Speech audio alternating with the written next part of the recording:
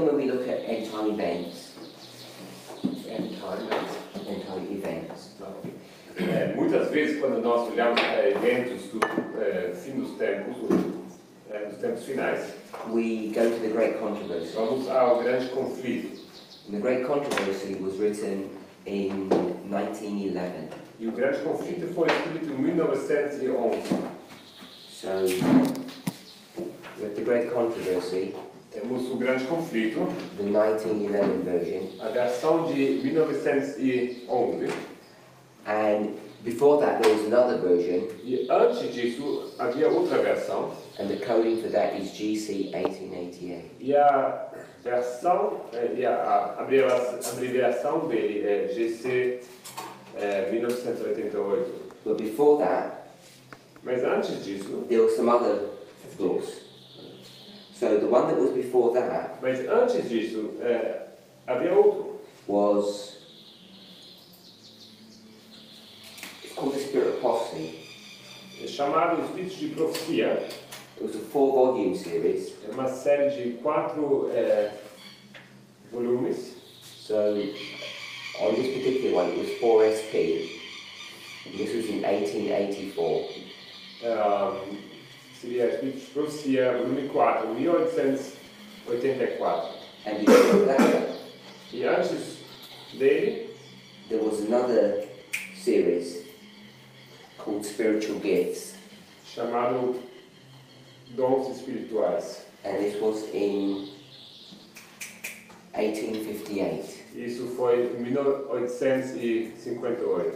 And it was, I think, a 4-volume series as well. E também aqui foi uma série de 4 volumes. So what Ellen White was doing was she was developing her arguments, her thinking, as you go from 1858 all the way to 1911. Então, Ellen White foi desenvolvendo o pensamento dela de 1858 a 1911. But sometimes in those earlier books, mas às vezes nesses primeiros livros, she says things in a slightly different way. Ela expressa as coisas de uma forma levemente diferente. So I want to focus on some of these end-time events. Eu gostaria de focar em alguns eventos finais.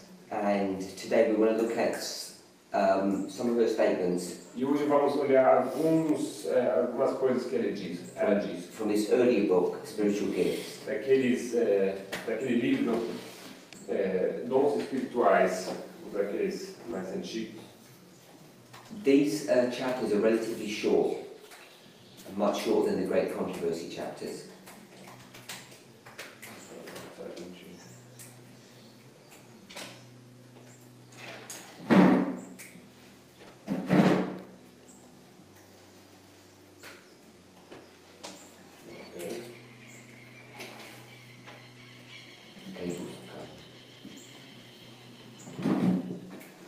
Sorry, can you repeat that? Yeah, the cable's gone. Does it need to be in there? Okay. Alguém pode colocar o cabo de volta? Senão, it's working now, but it has a battery which is not lasting. So we're going to be looking at spiritual gifts. Vamos olhar para dons espirituais. And you'll notice that these chapters are a lot shorter than the Great Controversy. E uma coisa é que os dons e os capítulos são muito mais curtos do que no grande conflito. Some of the chapters line up and some of them don't. Alguns capítulos se alinham, outros não. So we're going to look at chapter 17. Vamos olhar para o capítulo 17. 32. Desculpa, 32. Chapter 32. From Spiritual Gifts, 32. Volume 1. It's page 183, paragraph 1. É página 183, parágrafo 1. It's called The Shaking. É chamado a sacudidura.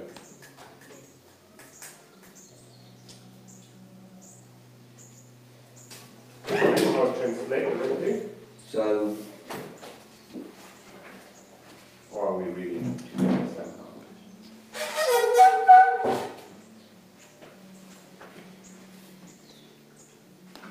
I'm just thinking because people are wondering, people reading in English. What we'll do is we'll just read into Portuguese, and then when we make comment, We'll go back and forth. Vamos ler diretamente em português e vamos comentar sobre isso. So if we read the whole chapter, it's not very long. Se a gente ler o capítulo inteiro, não é muito grande. We're going to go around. Em português?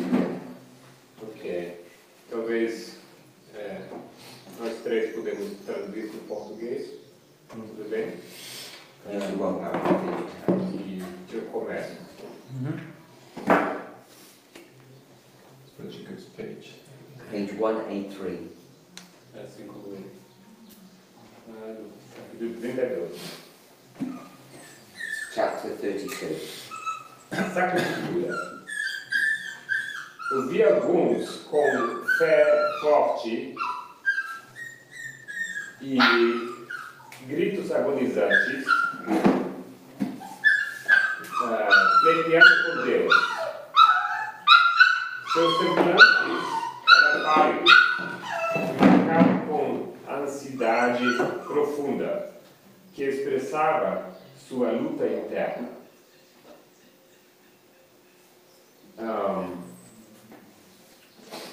Foram expressadas firmeza e grande seriedade nos seus semblantes e grandes gotas de suor foram crescendo nas suas testas e caíram.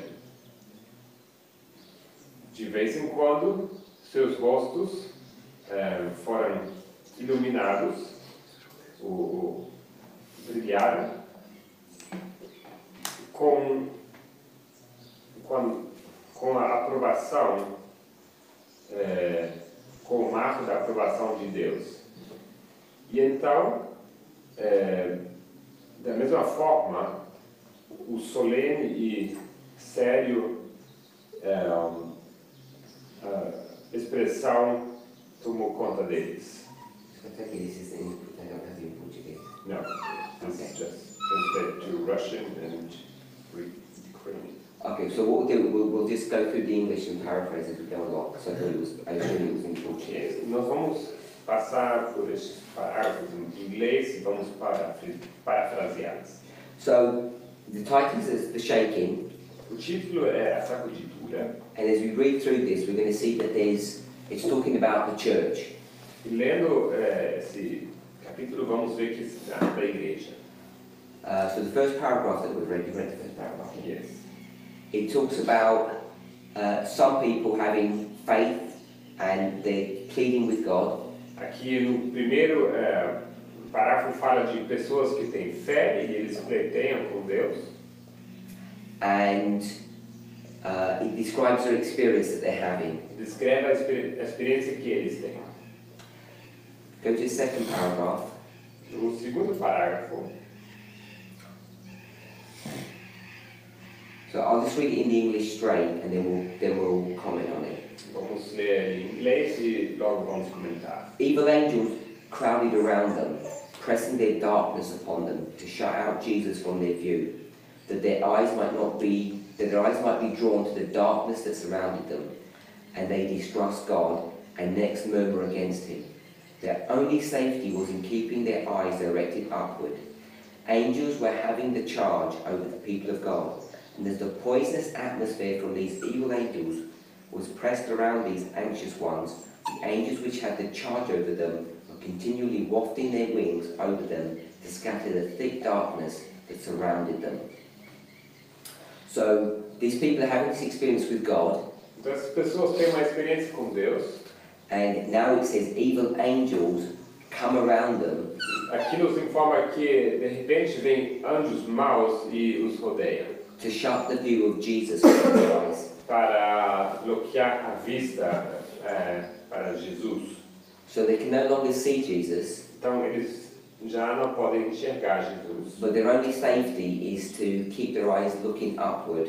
Mas sua única segurança é olhar em direção ao céu, ou para cima. It says there are good angels on the ground with them, Diz que havia com eles anjos bons, And these angels, these good angels, are continually pushing this darkness away from these faithful brethren.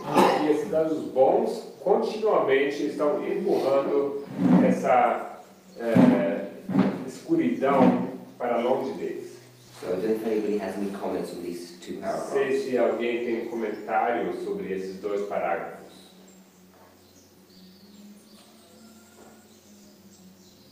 It reminds me of another passage that we oftentimes quote, Early writings. early writings, I believe. Yeah, it's you'll see the early writings again has this passage in there, and it's almost identical.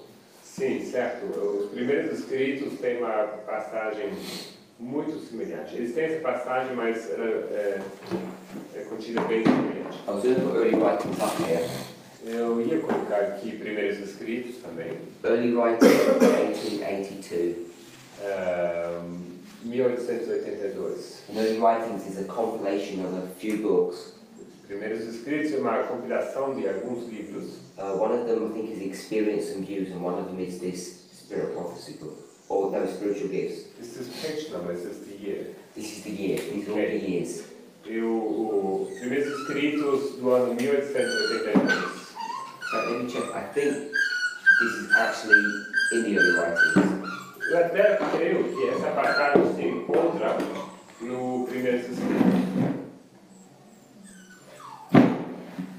Yeah, it's directly taken from early writings. Early writings is Experience and Views and Spiritual Gifts.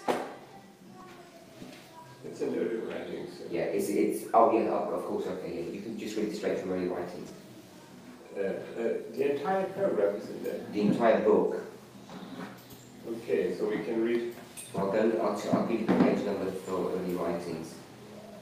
This is 270, right? Yeah, it begins 269. Okay, It doesn't have chapter numbering, it's just called The Shaking. ok. Em português podemos acompanhar aqui no Primeiros Escritos, na página 269, a sacudidura. Could you be reminded us of that? The reason why I didn't go to early writings is because I wanted to go back to the original book. Yes. So early writings is here, and it's a compilation, basically. Ok, o Primeiros Escritos entra ali e é uma compilação de escritos. Just think one thing I just want to add with early writings, Uma coisa que eu gostaria de acrescentar sobre os at primeiros least you've got early escritos. writings and you've pulled it up. Se vocês tiverem aqui já aberto os primeiros escritos, The first section is Experience and Views. a primeira seção is it like the first section, you mean? Yeah, the first section is the table of contents and it's called the Experience and Views. Ok. Ok. A primeira parte do... And the Experience and Views was a separate body of work. Experience and Views foi volume próprio que foi escrito. Experiências e visões. Experiências e visões. And the next section is called a supplement. E o próximo é chamado de acrescimento. So if you go up a bit, Suplemento. there it is. Oh, yeah. So you've got Experience and Views, which was a work in and of itself, and then there was a supplement. Logo houve acrescimento, né? Depois das experiências e visões. And the only reason I'm making this point, E porque eu quero fazer esse ponto because the first section of the supplement is called an explanation.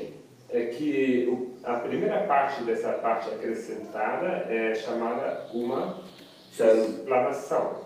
the title is obviously self-explanatory, Obviamente o título, uma explicação, né? Ele se explica a si mesmo. Ellen White's made some comments or some statements in Experience and Views. Ellen White ela fez alguns comentários, ela fez alguns comentários em experiências e visões. And then why would she have to have this supplement? Então, por que teria que precisar esse acréscimo? To clarify. To clarify. para esclarecer. There are people who are misunderstanding her statements. Tem pessoas que estão mal entendendo os comentários dela. So that's one issue, they're misunderstanding her statements. And that may not be just because there's a problem with them. What is the other reason why she would have to give clarification or explanation? Não é só porque as pessoas talvez não estejam entendendo bem, mas qual mais seria o motivo que ela tenha que dar explicação ou clarificação sobre as coisas que ela disse? Para ter mais claridade ainda. To share more clarity upon it. Increasing light. I think what happens is that Interessante. in the early days, when she writes her material, there aren't that many people surrounding her. It's essentially just her and her husband. Eu creio que naqueles dias, não tinha muita gente que estava junto com ela enquanto ela escrevia. Então, quem estava basicamente junto com ela era Tiago White. So when she writes something, she thinks, oh, this makes sense, this is straightforward to understand. Quando ela escrevia, né, pensava talvez, olha, isso está bem escrito, está claro, fácil de se entender. And what are people doing? E as pessoas fazem o quê? They're misunderstanding what she's saying. As pessoas começam a entender mal as coisas que ela escreve. And part of that problem is because of her language. E parte desse problema é o linguajar que ela usa. So now she has to go back and explain what she really meant. E agora ela tem que voltar e explicar o que ela realmente estava querendo dizer. So the reason why I'm mentioning that A razão por que eu estou mencionando isso is because if you're keeping up with the things that are happening in our movement, that's exactly what's going on now. se você está na altura acompanhando o que está acontecendo em nossos movimentos, você vai ver que é exatamente isso que está acontecendo. Statements that we make that people misunderstand, we need to go back and clarify. Coisas que fizemos, que dissemos e as pessoas entendem mal, precisamos agora voltar para esclarecê-las. The point I want to make is we're not the only ones who struggle with this. Alan White struggled with this issue as well. She's a prophet. Eu quero fazer o ponto que não é somente nós que estamos lutando com esse problema, mas eu acho que também teve que lutar com esse problema nos dias dela, e era profeta, profetiza. And you'll see as her writings develop, E vemos que ao ela desenvolver os escritos, she has a large number of editors who are with her. They're copy editors and they're other editors who actually check all of her work. há grande número de editores que trabalham junto com ela, revisando o trabalho dela. Tudo que ela escreve, cada palavra é revisada. Because by the time you get to the books that are going to be used for public consumption, Porque quando chega no tempo em que se usa esses livros para o público mais amplo, you can't get to the place where you have to keep on making retractions or explanations. você chegaria num ponto onde não é mais viável fazer revisões e correções e lançar correções. And I feel we're really stuck today in a difficult position E creio que hoje estamos parados numa posição diferente, because we're at a place and time where we're developing our message, but it's all in the public domain. Estamos num momento onde estamos desenvolvendo nossa mensagem, mas já estamos num domínio público. And people are misunderstanding the things that we're saying E pessoas entendem mal as coisas que nós dizemos. in the midst of us developing our message. Isso bem no meio do momento que estamos ainda desenvolvendo a mensagem. So I don't know if people have any thoughts on that. Não sei se vocês têm comentários sobre isso. The school is a good example. I think it's a school. People are making questions, and sometimes you run along a line with an idea, but it's nothing official, so to say. A escola é um bom exemplo para isso. Muitas vezes você estuda alguma no assunto e as pessoas começam a comentar, mas na verdade não é nada oficial que está sendo discutido ali. And that worked well for the last maybe 3 or 4 years, but recently it stopped functioning like that. E nos últimos 4 anos isso funcionou bem, mas recentemente isso já não funciona tão bem. And now people are expecting that whoever's teaching has to be teaching the truth, and they view those classes as essentially doctrinal statements. E eles esperam que as pessoas, muitas pessoas esperam que aquilo que está sendo ensinado lá na aula tem que ser uma verdade absoluta, e essas classes, essas aulas têm se tornado como ensino de doutrina. So for me, there seems to be a clear change in the way we communicate and the way we interact with one another in the movement now. There needs to be. There is, Yeah. and it's wrong. Houve uma clara mudança do jeito, da forma como nós interagimos dentro do nosso movimento de repente. So, It's wrong. E isso é errado. yeah, we've developed a wrong culture, Temos desenvolvido uma cultura não boa. and it's connected to this issue of the shaking, in my opinion. E creio que isso esteja ligado a essa sacudidura. Okay, so we were reading from Spiritual Gifts, Volume 1, Estava lendo de Dons Espirituais, volume 1, and I didn't realise that it wasn't in the Portuguese. e não percebemos, não tínhamos dado conta que isso não tem em português, But it's copied in early writing, so it's exactly the same book. mas temos aqui uma cópia dessa mesma parte em primeiros escritos.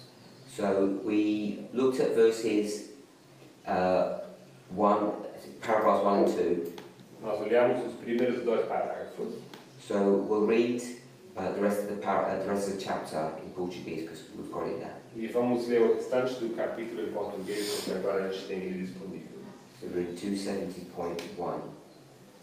Estamos aqui no 270.1. Enquanto os que assim oravam prosseguiam com seus ansiosos clamores, por vezes lhes vinha um raio de luz procedente de Jesus, para lhes reanimar o coração e iluminar o rosto. Alguns vi eu, não participavam dessa agonia e lutas. Pareciam indiferentes e descuidadosos. Não se opunham às trevas que os rodeavam, e estas os envolviam semelhantes a uma nuvem densa. Os anjos de Deus deixavam estes e iam em auxílio dos que se afligiam e oravam. Vi anjos de Deus apressarem-se para assistir a todos os que lutavam com suas forças todas a fim de resistir aos anjos maus e procuravam auxílio, clamando a Deus com insistência. Os anjos de Deus, porém, abandonavam os que não faziam esforços para conseguir auxílio, e eu os perdia de vista. Look around. Perguntei a significação da sacudidura que eu vira, e foi mostrado que era determinada pelo testemunho direto contido no conselho da testemunha verdadeira à igreja de Laodiceia. Isso produzirá efeito no coração daquele que o receber, e o levará a empunhar o estandarte e propagar a verdade direta. Alguns não suportaram esse testemunho direto, levantar-se-ão contra ele, e isto é o que determinará a sacudidura entre o povo de Deus. Puxar. Vai. Vi que o testemunho da testemunha verdadeira não teve a metade da atenção que deveria ter. O solene testemunho de que depende o destino da igreja tem sido apreciado de modo leviano, se não desatendido de todo. Tal testemunho deve operar profundo arrependimento. Todos os que o recebem de verdade obedecer-lhe-ão e serão purificados. Disse o anjo: escute.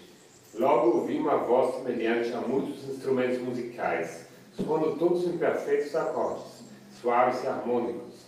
Ultrapassava toda a música que eu já ouvira, parecendo estar repleta de misericórdia, compaixão e alegria, enobrecedora e santa. Ela me penetrou todo o ser. Olha, minha atenção foi então dirigida ao grupo que eu vira e estava sendo fortemente sacudido. Foram-me mostrados os que eu antes vira a chorar e a orar com agonia de espírito. A multidão de anjos da guarda em seu redor fora duplicada e estavam revestidos de uma armadura da cabeça aos pés. Marchavam em perfeita ordem, semelhantes a um grupo de soldados. Seu rosto expressava o tremendo conflito que haviam travado, a luta angustiosa por que haviam passado. Contudo, seu rosto, antes assinalado pela severa angústia íntima, resplandecia agora com a luz e a glória do céu. Haviam alcançado a vitória e esta suscitava neles a mais profunda gratidão e santa e piedosa alegria.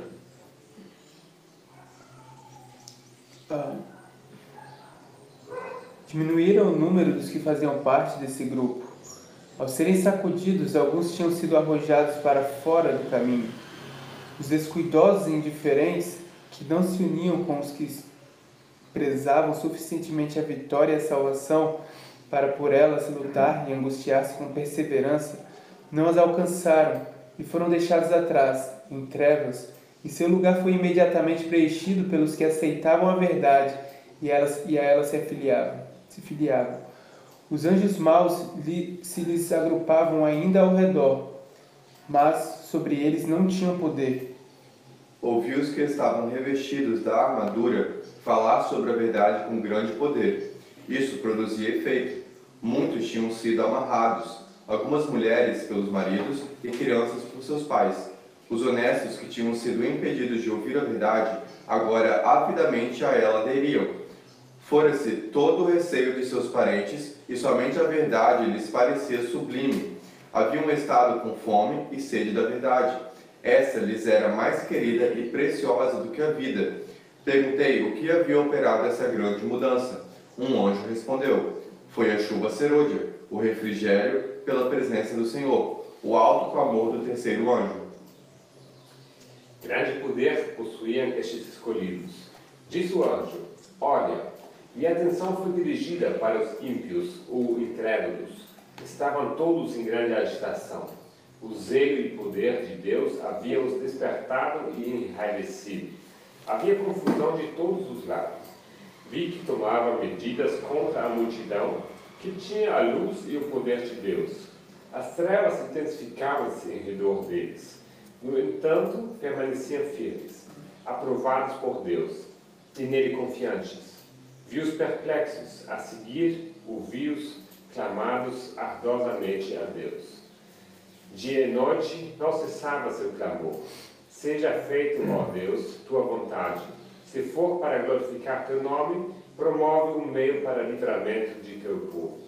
Livra-nos dos ímpios que nos odeiam.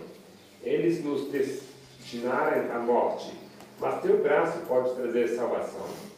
Essas são todas as palavras que eu posso lembrar. Todos pareciam ter profunda intuição de sua indignidade e manifestavam completa submissão à vontade de Deus, e não obstante, como Jacó, cada um deles, sem exceção, pleiteava e lutava ardorosamente por livramento. Logo depois que haviam começado seu ansioso clamor, os anjos, movidos de simpatia, quiseram ir em seu livramento. Mas o anjo alto, imponente, não lhes consentiu. Disse ele: a vontade de Deus não se cumpriu ainda. Eles devem beber o cálice, devem ser batizados com o batismo. Logo ouvi a voz de Deus que abalou os céus e terra. Houve forte terremoto. Os edifícios desmoronavam-se de todos os lados. Ouvi então uma triunfante aclamação de vitória, retumbante, melodiosa e límpida. Olhei para a multidão que pouco tempo antes estivera naquela angústia e escravidão. Seu cativeiro havia cessado. Uma gloriosa luz resplandecia sobre eles. Quão belo era então o seu parecer! Todos os sinais de cuidados e cansaço haviam desaparecido, e viam-se de novo saúde e beleza em cada semblante. Seus inimigos, os ímpios em redor deles, caíam como mortos. Não podiam suportar a luz que brilhava sobre os que haviam tido livramento e eram santos. Essa luz e glória permaneceram sobre eles, até que Jesus foi visto nas nuvens do céu. E o grupo fiel e provado foi, num momento, num abrir e fechar de olhos, transformado de glória em glória. E abriram-se as sepulturas, e os santos saíram revestidos de imortalidade, exclamando: vitória sobre a morte e a sepultura. E juntamente com os santos vivos foram arrebatados para encontrar seu Senhor nos ares, enquanto aclamações de júbilo e vitória, profusas e melodiosas, eram proferidas por todo o lábio mortal. Okay, yeah. Yes.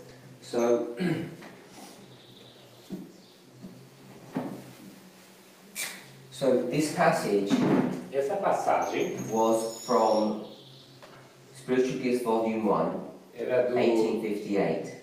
do Dons Espirituais, volume 1, de 1858. It's then put into early writings, Logo era colocada para primeiros escritos, which were 1882. que é 1882. So it was first originally put here.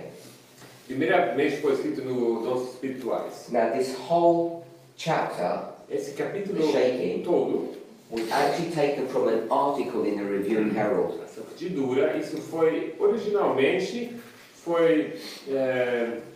eles pegaram ele de um artigo que foi escrito no Review and Herald December 1857. de 1857, no dezembro. Now, in the spiritual gifts, actually in the early writings, it's 11 paragraphs. Nos primeiros escritos são 11 parágrafos. I haven't checked what it is in spiritual gifts if the chapter pagination is the same. Maybe I didn't Eu check. não verifiquei se no Dons Espirituais é a mesma quantidade ou a mesma divisão feita, In the original one, it's 12 paragraphs. mas no original são 12 parágrafos. So Spiritual gifts also. it's 12. No Dons Espirituais também são 12 parágrafos. So when they went from spiritual gifts to early writing, they reformatted it slightly and they joined 2 paragraphs together. I Então, haven't checked which one they did. no primeiros escritos eles mudaram a formatação e eles juntaram basicamente 2 parágrafos.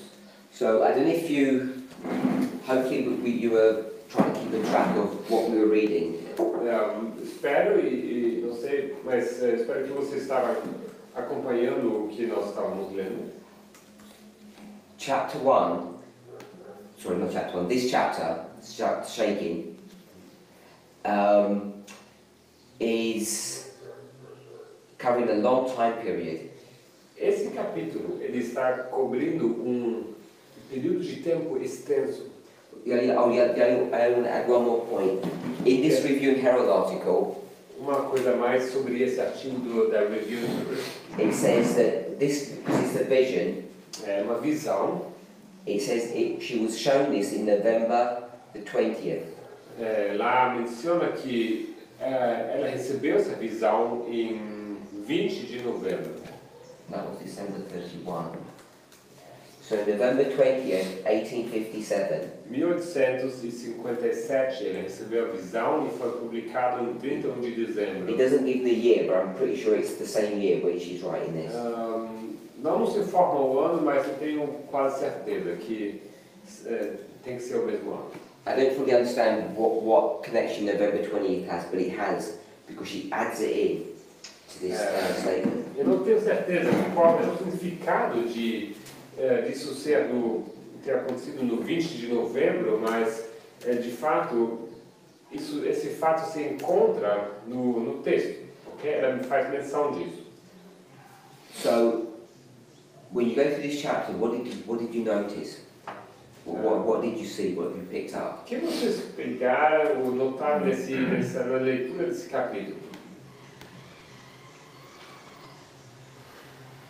The shake is caused by the witness, the true witness, the testimony of the true witness. So the shake is called by the testimony of the true witness. A sacudidura é causada pelo testemunho da verdadeira testemunha. When my question, the reason why I think you're not answering is because my question is vague. You don't even know what I'm trying to ask. Minha pergunta é pouco vaga, eu não me precisa. Talvez vocês não sabem o que eu estou querendo ouvir. When we approach a subject, Quando nós abordamos assunto, there's various ways that we can approach it. há várias maneiras como podemos abordar So esse assunto. you'll see in some of the studies that we've done over the last few days, we look at a verse and we spend a lot of time in those words to deconstruct them. Vocês viram nos últimos dias como a gente olhou para versículos e a gente pega um versículo e vai olhando para a estrutura dele e até extrair uma informação. And that's an important skill to develop.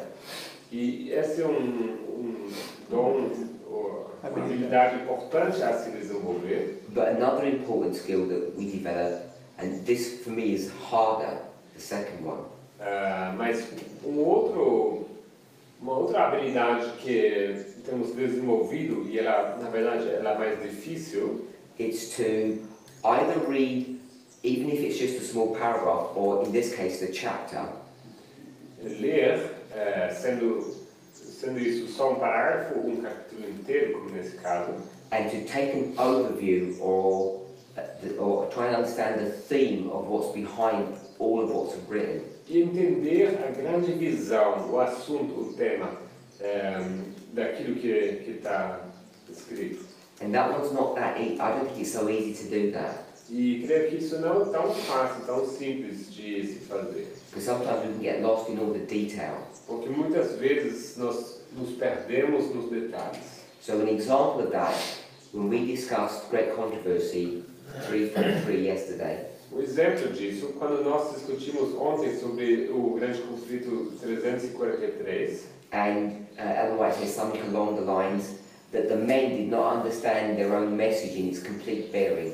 E Ellen White diz algo do tipo que os homens não entendiam a sua própria mensagem, a mensagem deles em nas suas aplicações. And what you can be led to believe is that each of those men in those various histories made their own separate mistakes.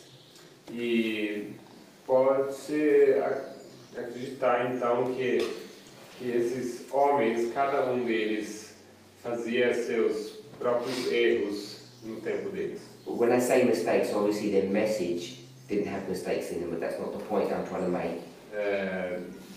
Não quero expressar que a mensagem deles continha erros. But if you can try and get that whole point and condense it into a singular thought, Mas se você pega esse pensamento todo we saw that e quer comprimir esse pensamento em só pensamento, each of those dispensations had the same problem. vimos que cada uma dessas dispensações tinha o mesmo problema. It's about the kingdom of glory and the kingdom of grace. Sobre o reino da graça e o reino da glória. So we saw this theme running all the way through. E esse assunto ele percorre tudo essas linhas. And I think if we can, I don't know how you do this, to develop this skill to be able to take an overview and see what the point is. Eu não sei como devo aconselhar para desenvolver essa habilidade de ler e ter uma grande visão daquilo que está sendo expresso, Without getting lost in the details. sem se perder nos detalhes. The reason why, in that particular case, it was useful to do that A razão por que isso foi útil fazer nessa situação is because one thing I didn't do in the study, because we were running out of time. One thing I didn't mention yesterday because we ran out of Uma time. coisa que eu não mencionei ontem, porque estávamos ficando sem tempo. And my brother asked me the question after the recording stopped. E irmão perguntou, essa pergunta é depois da gravação. He asked, is there some kind of chiastic, like a chiasm between their histories and our history? Será que há alguma estrutura quiasmática entre a história deles e a nossa história? And in fact there is. E de fato, sim, existe. But you can only see it Mas você só a enxerga once you realise that each of those histories, it was an identical problem. só você enxerga quando você se dá conta que em cada uma dessas histórias houve um certo tipo de problema. So this is something, it's a separate thought, but it's connected to the point I want to make here. É um pensamento separado, mas ele está conectado com o ponto que eu quero fazer aqui. The point I want to make O ponto que eu quero fazer is we approach inspiration looking at detail and deconstructing things, é que nós abordamos o espírito de profecia olhando para detalhes, e então a gente começa a desmontar aquilo. and for me that's an easier one, an easier skill to develop because it's quite systematic. It uses grammar and language. E creio que isso é uma habilidade fácil de se desenvolver, porque você utiliza a gramática e a estrutura. But the second one, to step back and try and get an overview of what's happening, isn't that easy. Mas a segunda habilidade de dar um passo para trás e olhar de longe a grande visão, isso não é tão simples de se desenvolver. Because I don't know how to explain it well. Porque não sei como explicar. So an example of this was what we saw yesterday. O exemplo disso foi o que vimos ontem. She speaks about these men Ela fala daqueles homens in these great reformatory movements. nesses movimentos, nesses grandes movimentos de reforma.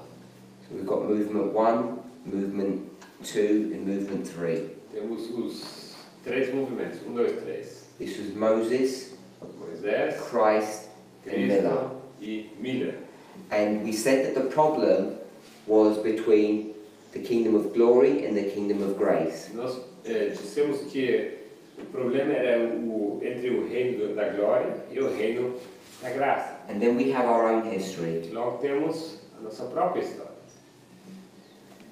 So this is the movement, I'll just call it the movement and I'll call this the 144,000. Vamos chamar isso aqui movimento e vamos colocar ali 144 mil. So if we got all of these and put them line upon line, Se a gente tem todos eles e coloca eles linha sobre linha, then this would just look like this. isso ficaria dessa forma. And we'd have movement 1, 2 and 3. E temos então movimento 1, 2, 3. And the problem is glory and grace. E o problema é glória e graça. And then if you bring R1 here, Se a gente colocar o nosso, and this is the movement of the 144,000, que é o movimento dos 144 mil, you'll actually see that our problem você vai ver que o nosso problema is between the kingdom of grace and the kingdom of glory. é também sobre o reino da glória, graça e o reino da glória. So these men were pushing the kingdom of glory, but it was the kingdom of grace. Estes homens estavam trazendo o assunto do reino da glória, mas era o reino da graça. And today there's a struggle because people are pushing the kingdom of grace and we're actually dealing with the kingdom of glory. E hoje temos uma luta, uma discussão, porque as pessoas estão trazendo essa ideia do reino da graça, mas na verdade está lidando com o reino da glória. So I think, like you were saying, this is a chiasm. Eu creio, assim como você disse ontem, que isso é uma estrutura quiasmática. And the reason why chiasms are really nice E a razão porque estruturas quiasmáticas são realmente legais, são interessantes, because say in this context, é que nesse contexto, if you strip away all the detail, all the arguments that are in our movement, se você tira todos os detalhes, todas as discussões que há no nosso movimento, what we know is that the truth is that we're dealing with the kingdom of glory. É que nós vamos saber que a verdade está lidando com o reino da glória. So we've approached this problem from a thematic perspective, from a theme. Então vamos, dessa forma, abordarmos o assunto de uma visão virada ao assunto, uma temática. And now what are people doing now? E as pessoas fazem o que agora? They understand the theme that we're teaching, Eles entendem o assunto que nós ensinamos and they're going where? e eles vão para onde? Into the detail, Vão aos detalhes. and they're going to make detail, they're going to use the detail to prove what? E eles vão usar os detalhes para provar o quê? Que tá errado. Yeah. Que tá errado. That something is wrong. Yes, they're going to use detail now to prove that we're wrong. Eles vão usar os detalhes para mostrar que estamos errados. Now, if you're going to remain at the detail level and argue, fight against, word against word, you just fight at the detail, Então, se você permanecer no nível de detalhe e você começar a ter uma discussão de palavra contra palavra, where will you end up?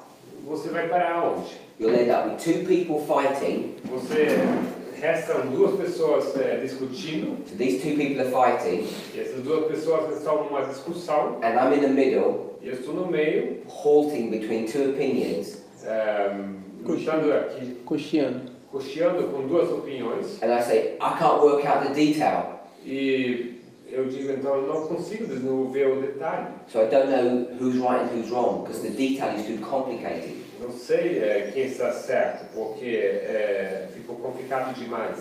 I tell you one thing, in my experience, Uma coisa eu quero lhes contar da minha experiência, when people start going to the detail, as pessoas começam a ir aos detalhes, and they're going to use detail to argue against our message, e eles usam então esses detalhes para argumentar contra a nossa mensagem. when you read those detailed quotes, they're normally quite convincing.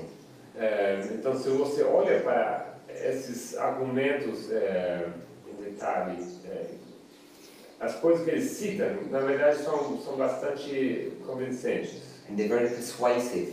e são persuasivos. And if you're not careful, you can just buy into this and get swept away. E se você não tomar cuidado, você pode facilmente acreditar e você é levado. So it's really useful to be able to step back and say, what is the real issue here?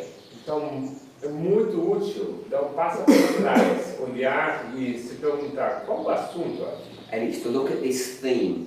e olhar para o tema. Once you do that, now you're anchored. Uma vez que você faz isso, você está bem firmado, ancorado. So now you have to look at these detailed statements in a framework. Então você começa a olhar para esses detalhes como num grande padrão, Or a certain perspective. ou de uma certa perspectiva. And sometimes we word it in a way that upsets people. E às vezes você expressa as coisas de uma forma que as pessoas se irritam.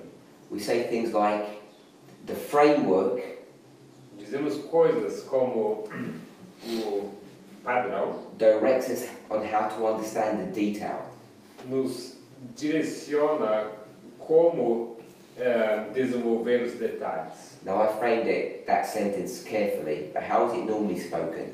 Eu How do we normally say this thing? tive cuidado ao formular essa frase, mas como que as pessoas geralmente falam? Oh, the line is trumps. So you knew where it goes. Pela linguagem. Yeah, you The said line trumps, the lines trump inspiration. Can you... As linhas vencem ou estão acima da inspiração. So when people say this, they use this phrase, the lines control or they beat the inspired statement. Quando as pessoas usam essa expressão que as linhas controlam ou vencem contra os escritos inspirados, I'm saying that's a gross misapplication of what we're teaching. eu diria que isso é uma grosseira mal aplicação do que nós estamos ensinando. We're saying this framework has to direct you on how to understand those detailed statements. Nós dizemos que é necessário entender aquele padrão e isso deve nos guiar em como entender os detalhes. Another example, Outro exemplo. this teaches that this movement at the end hasn't made any mistakes.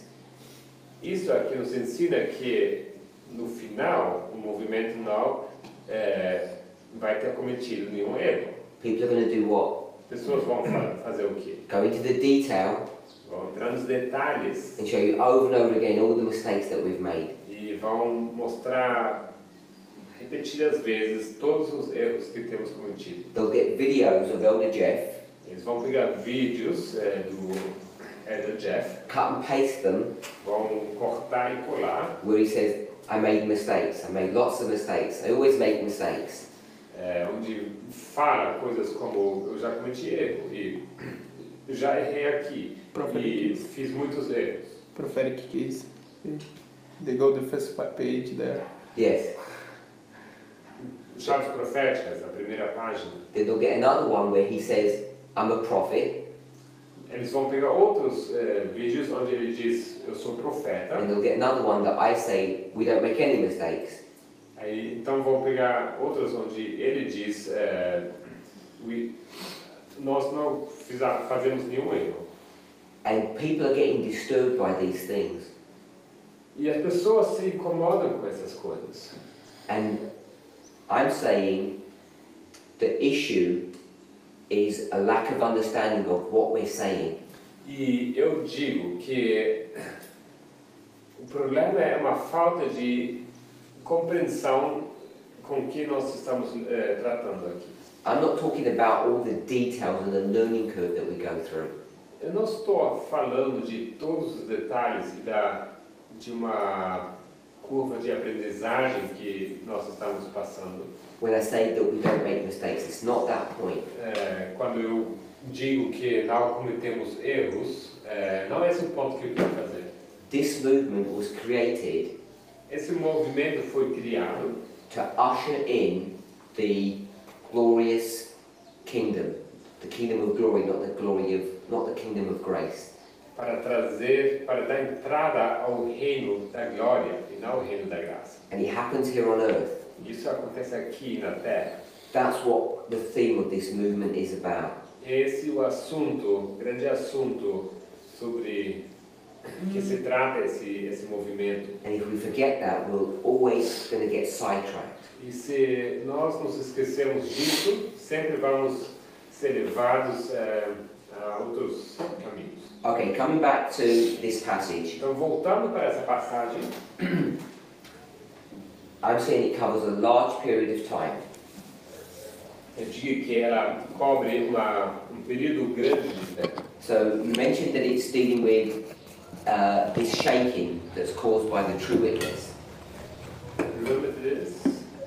Brother Wesley said the shaking is caused by the message of the true witness.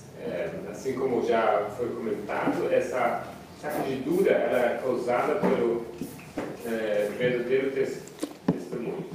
But I want to look at, you're right, obviously, Você está certo, obviamente, but I want to look at it from a different way, from this overview. mas você gostaria de olhar para isso de uma visão geral. So, where does the passage start? Onde a passagem começa? What's the dynamics where it begins? Qual a situação, qual a dinâmica onde ela começa? So you mentioned it's the shaking, Você mencionou que é a sacudidura, which is caused by the true witness. que é causada pelo testemunho fiel. So to have a shaking, what must you have conceptually? What must there be to shake? O que você precisa para ter uma sacudidura? Terremoto. Terremoto. Earthquake. Earthquake? Two groups. I was thinking two groups. Dois grupos. You have to have two groups. Você precisa de ter dois grupos. So it starts that you've got two groups. Então começa D-O-I-S.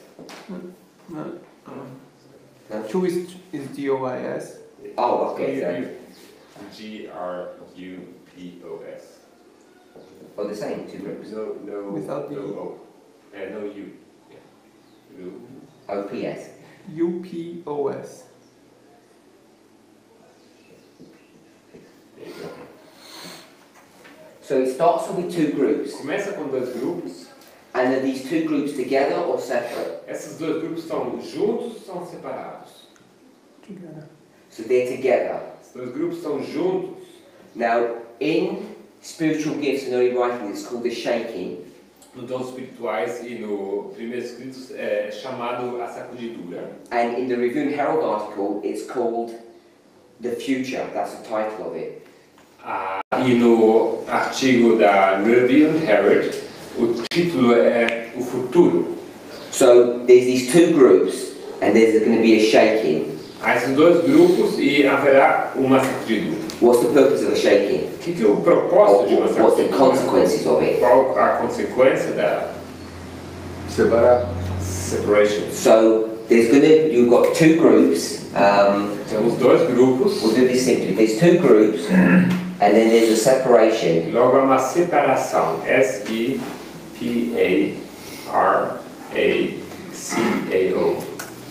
With a wave. Yes. C, yes. And the last one is an A-O. AO after that. No, the O is supposed to be an A-O. Oh, AO. Okay. Yes, there you go. And with wave. There you go. So you have two groups, and there's a separation. Então você tem dois grupos e uma separação. And what causes the separation? E o que causa a separação? Testemunho fiel. The true testimony. True testimony or a message. Uma mensagem. So we've got a message here. Temos uma mensagem aqui então.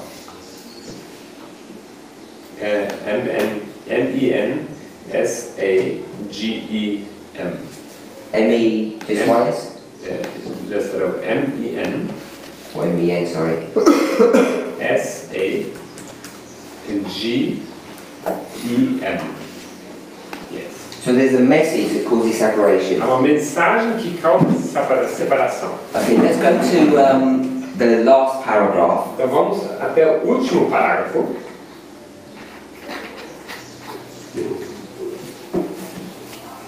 Oh, before we go to that one, where two groups are together.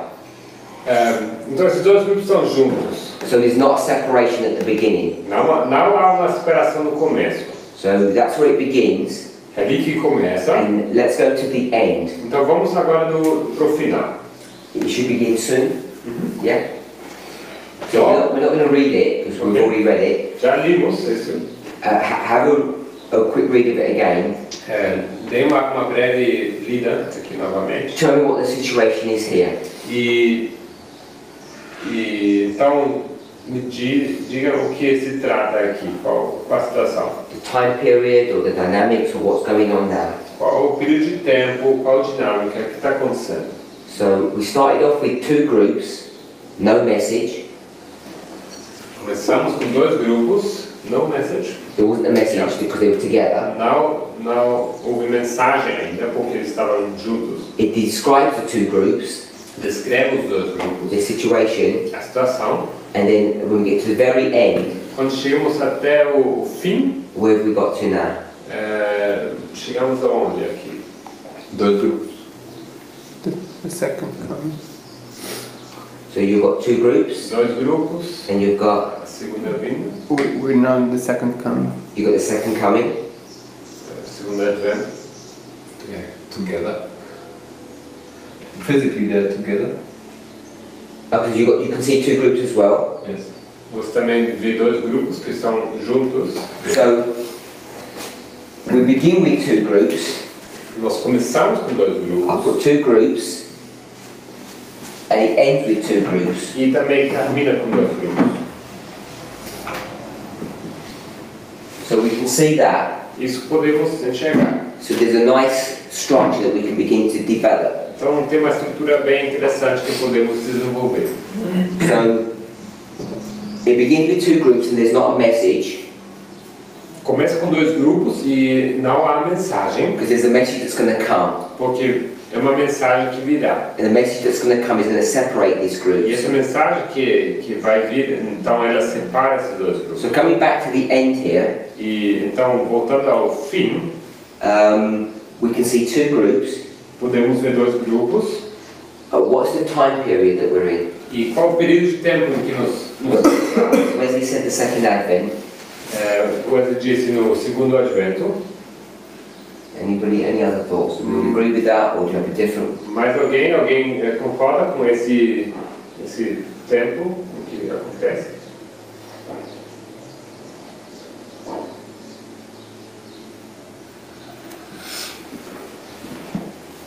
Talking about the resurrection, and so it looks like that it's the second advent. A ressurreição, então, sim, parece ser o segundo advento. So you mentioned about an earthquake. Você mencionou terremoto. When I said what causes a separation, and you said an earthquake causes a separation. Eu perguntei que causa uma separação. Você respondeu basicamente um terremoto. And the brother Bertie said it was a message. Mas o irmão aqui disse que é uma mensagem. But if we keep that idea, Mas se a gente mantém essa ideia, you've got an earthquake here, temos aqui um terremoto, Terremoto. but this earthquake is it's not a literal earthquake, it's this message. Esse terremoto não é um terremoto literal, mas ele é uma mensagem. And this message is going to cause the two groups to be divided. E essa mensagem causa que os dois grupos sejam separados. What do you see in the last paragraph? O que você pensa sobre esse último parágrafo? Second sentence. Segunda frase. Earthquake. So you see this earthquake there again. Aqui temos novamente um terremoto.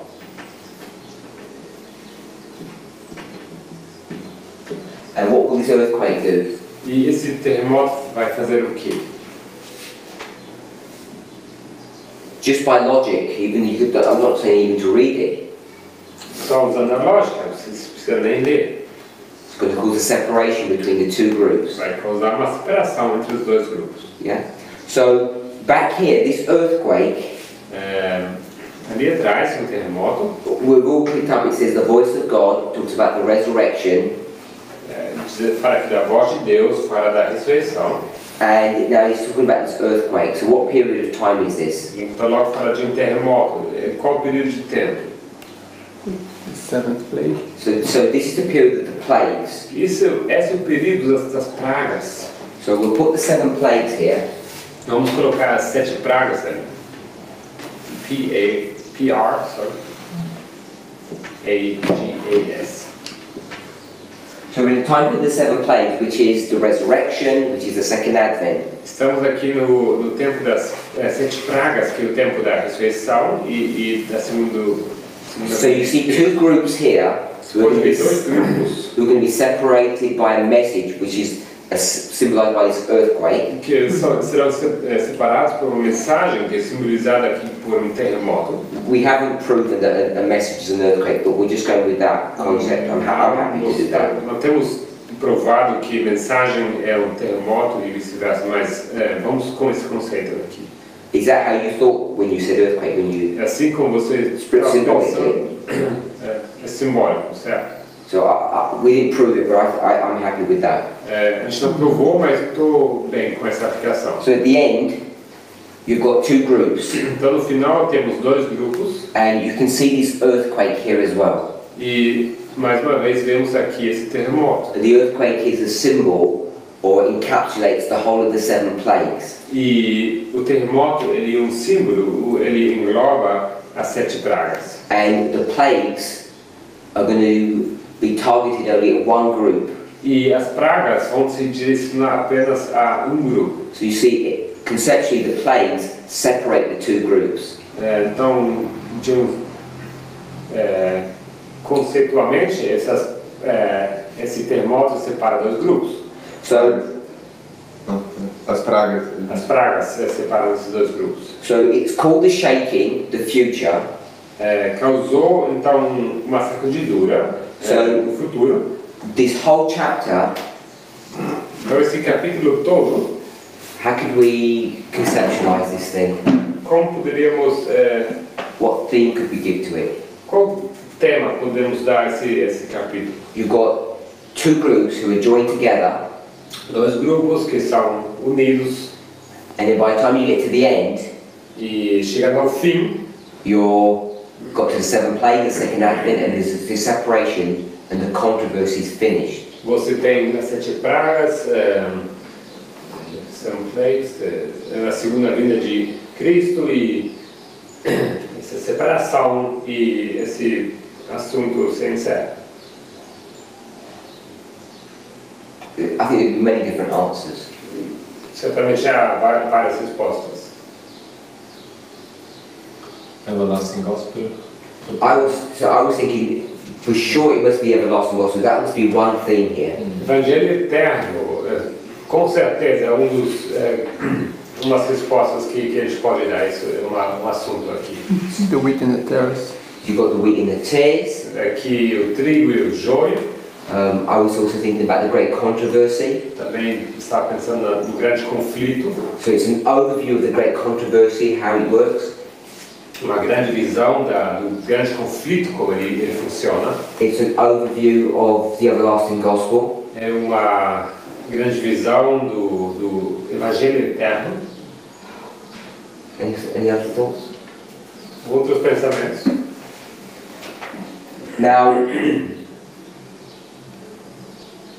when I say we could really look at this chapter in a bit more detail, Quando eu digo que poderíamos olhar para esse capítulo em mais detalhe, what I mean by that is not looking at the details, but looking at the sequencing.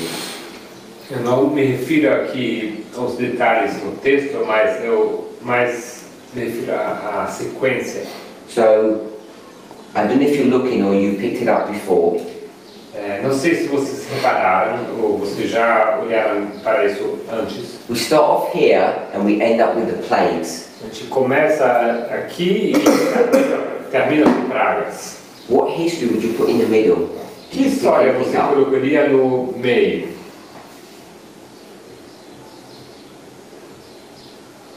Daniel 12:1. Daniel 12:1. Okay. Sunday law. Okay, so which one are you going to go with? Because Daniel chapter 1 will be a spiritual application. I'm talking about what she's saying.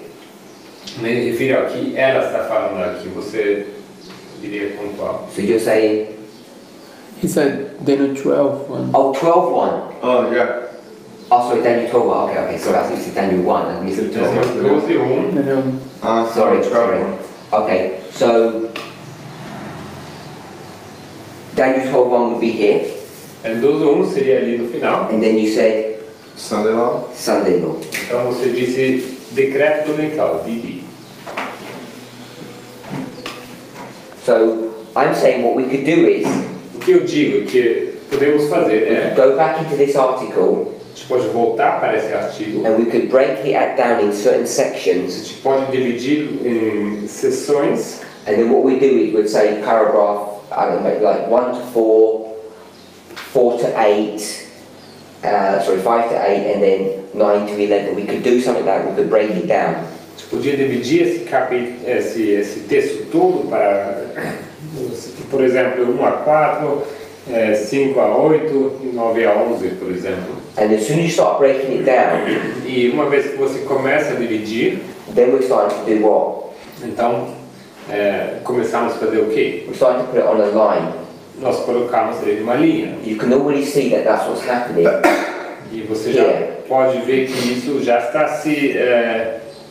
ficando visível aqui. Because you've quoted Daniel 12:1, Porque você citou Daniel 12:1. we know that Isso sabemos because of this last paragraph. por causa desse último parágrafo.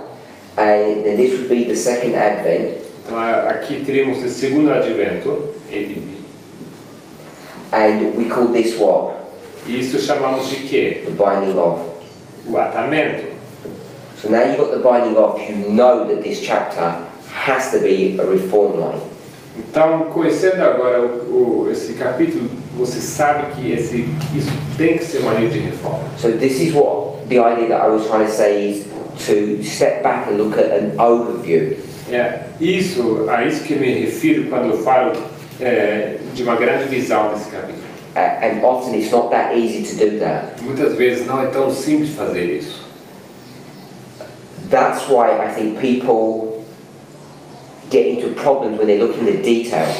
Eu acho que é por isso que as pessoas se metem em problemas quando eles começam a olhar para os detalhes. So we're not going to discuss this, but I want to give an example. Não vamos discutir sobre isso, mas eu quero dar um exemplo. Now, I think we all know, Eu creio que todos sabem, in Isaiah chapter 6, em Isaías capítulo 6, over the last 3 years there's been an argument or a discussion. houve uma discussão sobre esse texto nos últimos 3 anos.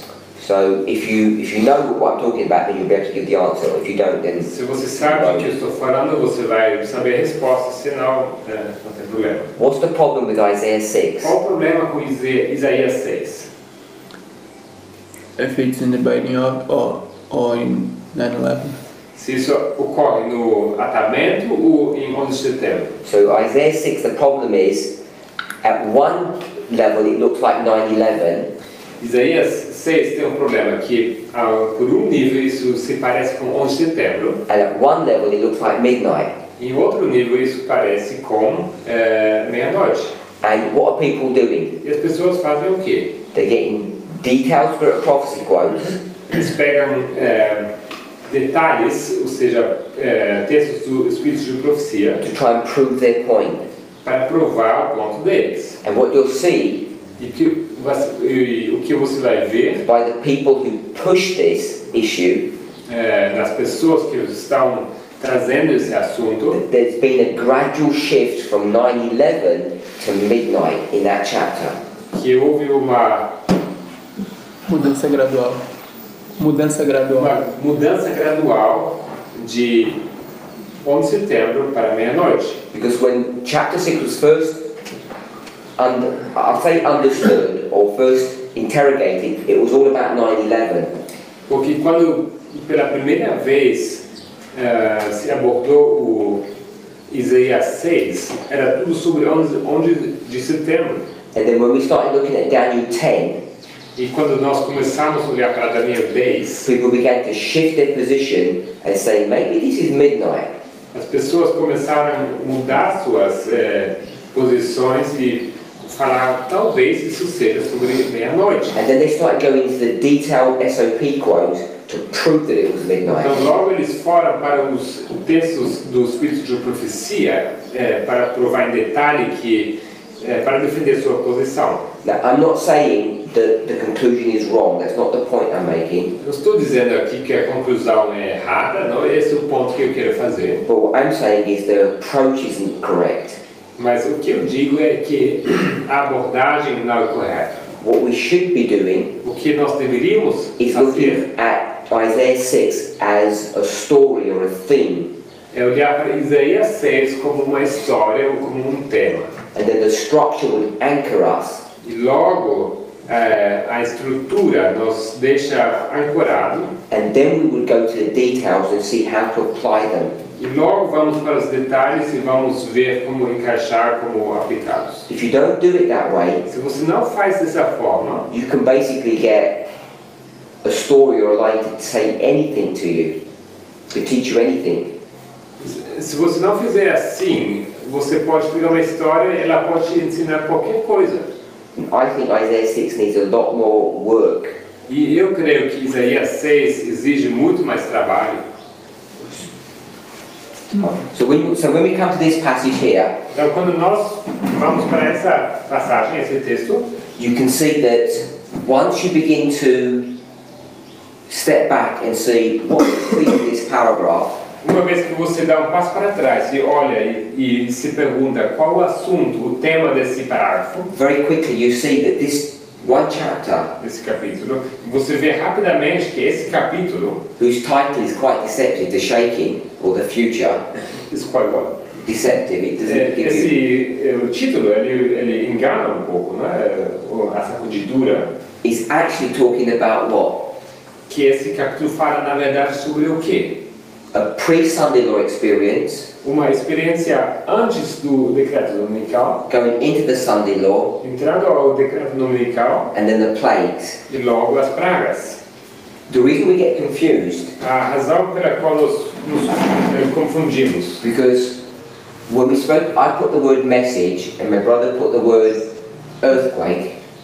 eu coloquei ali a palavra mensagem e meu irmão sugeriu a palavra terremoto, But you said the true witness. mas você disse o verdadeiro testemunho, o testemunho fiel. And often when we speak about this true witness, E quando falamos do testemunho fiel, what what history or what idea does it bring to your mind? What's the discussion when I say there was a shaking in Adventism about all over the true witness? What is this true witness? Quando falamos desse testemunho fiel, isso o que significa para nós, para o Adventismo, não? What I should have done is not discuss this. We should have actually discussed what is the true witness first, to see what our ideas of it were. Talvez deveríamos ter começado a se perguntar o que é esse testemunho fiel, como entendemos ele. The angel of Revelation 18. So you say the true witness was the angel of Revelation 18. Então você diz que o testemunho fiel é o anjo de Apocalipse 18. Use the message to Laodicea. Most people use that one. They give it's the message to Laodicea. A maioria das pessoas responde assim, o anjo que dá a mensagem a Laodiceia, Which is Revelation 18. que é Apocalipse 18. So what is the message to Laodicea? Então qual é a mensagem a Laodiceia? Again, use the message. Not the detail, just the concept. What Laodicea's got a problem. So what message do we need to give to them? Laodiceia tem um problema, qual é a mensagem que a gente dá para eles? Gospel. The gospel, like, you're lost, you need to be saved. É o evangelho, você está perdida, você precisa ser salvo. And these people are going to resist. E as pessoas vão resistir. Why would they resist? Por que eles resistem? They don't think they're lost. Because they say there's no problem with us. Porque eles não veem o problema, eles dizem que está tudo bem conosco. And then when they resist this message, E quando eles resistem a essa this mensagem, gospel message, essa mensagem de what does evangelho, it produce? o que isso produz? A shaking. Produces Uma a shaking. sacudidura. Which is why she calls it the shaking. É por isso que é chamada sacudidura. So, if you look at the chapter, is it really conceptually about that? Então, se você olha para o capítulo, realmente é sobre isso? O conceito é sobre isso? I would suggest no. Eu diria que não. It's about the Sunday law. É sobre o decreto dominical. So, even if you just took the theme, Sabe? even if you just took the theme, Mesmo se você pegar só o assunto, there's two groups here, pre-Sunday law. temos dois grupos aqui, antes do decreto dominical. We'll call it pre-Sunday law. Vamos chamar isso de pré, P-R-E with an accent. So we've got a pre-Sunday law experience, then the Sunday law, Uma experiência pré-decreto dominical, Then the binding law. dominical e logo o atamento. so I would say Eu diria, the thing that causes this shaking a coisa que causa a sacudidura is the Sunday law message. é a mensagem sobre o decreto dominical. It's the Sunday law message that she's really talking about here. Ela está falando aqui, na verdade, sobre a mensagem do decreto dominical. The reason why it's useful to draw it like this A razão porque isto é útil de ilustrar isso dessa forma is because when we say the message to Laodicea, the true witness, when we said, when we say, when we use that phrase, quando usamos essa expressão de a mensagem para Laodiceia, o testemunho fiel, and we call it the gospel, a gente chama isso de evangelho, or this message to Laodicea, a mensagem para Laodiceia. what's the phrase that they use for that nowadays? Qual a frase que se usa ultimamente para isso? I would say they either use a phrase that says it's the 1888 message, or justification by faith. Eu diria que isso se expressa com as palavras a mensagem de 1888, a mensagem da justificação pela fé, Basically, we need to be reconverted. ou basicamente que nós precisamos ser convertidos novamente. But really, it's all about the Sunday law. Mas na verdade é tudo sobre o decreto dominical. So, if we're going to talk about this true witness message to Laodiceans, Então, se a gente for falar sobre essa mensagem do testemunho fiel para os laodiceanos, so we've got the message to Laodicea is Justification by faith. Can I do that? Is that right? Justification by faith. Just. Just put JF. So we've got the message is justification by A faith. mensagem é justificação pela fé. The 1888 A message, mensagem de 1888. Wagner and Jones.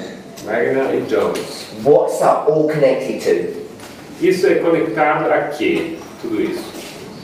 It's connected to the Sunday law message. Tudo está ligado à mensagem do decreto dominical. And what people have now done, E as pessoas, o que elas têm feito agora, they've got this message eles têm essa mensagem and they've separated it e têm separado ela from a prophetic message. da mensagem profética. And where do we see that? What do we see now? Where do we see that? E onde nós vemos isso? When you think about the generations, Quando pensamos nas gerações, which generation is that? qual Which is geração the isso separation acontece? word? Essa separação acontece em qual geração? The third. I think the third. I think it's the second, in 1919. Na segunda geração, 1919, Is that right? No, you're right, third, you're right, yeah. você estava It's certo, third. é No, a that's terceira. 1919, yeah. Is that right? 1919, correto? Prescott, Prescott. where he It's where it has, starts. where he has the doctrine of Christ and he separates the É aqui onde temos Prescott separando a doutrina de Cristo, não da profecia. And this is why you mentioned Revelation 18. É por isso que você mencionou Apocalipse 18. Because Revelation 18 is going to be the passage that connects these two things together. Porque Apocalipse 18 conecta essas duas coisas. So one of the hallmarks to know that, what is a hallmark? Do you use the word hallmark? No.